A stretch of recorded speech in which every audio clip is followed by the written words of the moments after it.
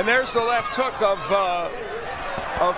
Cotto, and Mayorga says, come on. Stands at 29 wins, 7 losses, 1 draw, and 1 no contest, with 23 wins coming by way of knockout.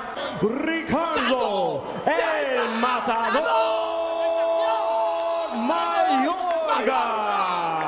His record, 35 wins, 2 losses, with 28 wins coming by way of knockout. Both of you gentlemen are champions. Fight like them. Back to your corners. Go.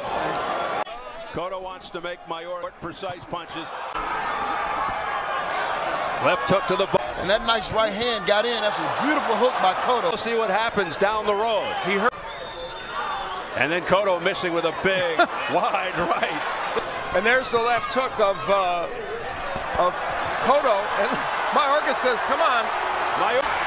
Come on, fight me. Keep coming.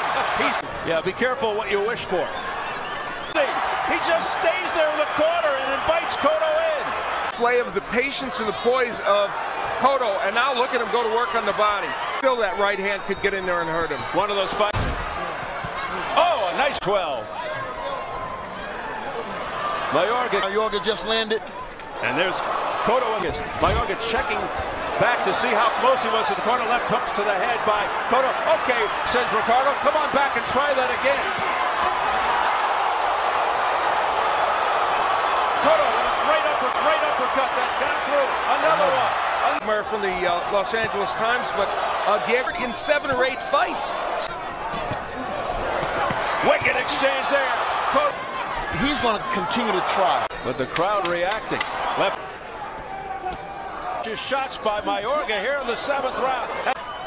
Yeah, and that was a bad last round. Mayorga's done in the last 3 or 4 rounds. With it. He said you'd see a good sequence by Cotto. Yeah, from a marketability standpoint, this is working, but there goes Cotto. Back comes Mayorga. Final seconds of round.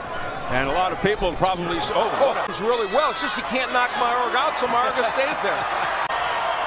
What a showman. Ooh. That all you got, Miguel? No change in the express. Before, while you guys were talking, the double jab of the high entertainment. Mayorga is shot, and he's down. A delayed reaction knockdown. Damn grand. And this is what we wanted to see from Cotto. Oh, he's hurt again off a jab. And now he just stands there, and that's it.